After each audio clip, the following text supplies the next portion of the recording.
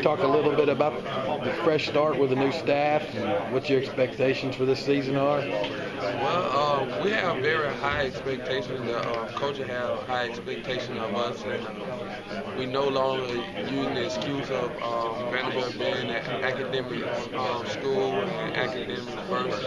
It's academic and football, and as you can see around the facility and the coach being around the coaches, you can tell that mentality and that expectation of us has risen, and we're looking forward to a great season, a competitive season, and everything. Well, in the past, the secondary has been a real strong point in the previous staff. Is there any different approach that you think the secondary and defense will be taking versus what you've done since you've been here? We trying to get better at all aspects, defensively, offensively, special teams, and everything.